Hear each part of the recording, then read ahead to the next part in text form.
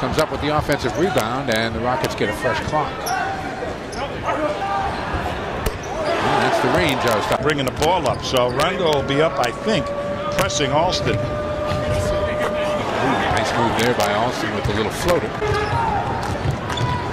Houston, as you saw from that graphic, where they began the season at 6-1 and there were high hopes, but they left Alston count the house.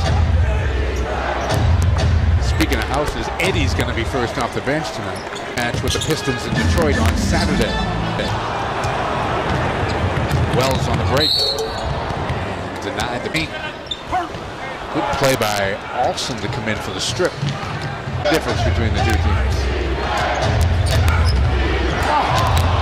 Boy, Alston's got that little floater down. Show Douglas like. Alston lays it down. Yeah, with the finish. Now that's the play, a pick and roll, and there they have to stop the roll man, but nobody goes over and gets in Yao Ming's way, so it's an over the top. Well, I got to do a little bit better than what happened there. And once again, Skip to Malou gets to the rest. Alston again. Count it. And a chance to take the lead.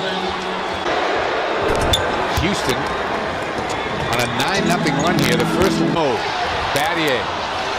Alston fakes the three, takes the two, knocks it down.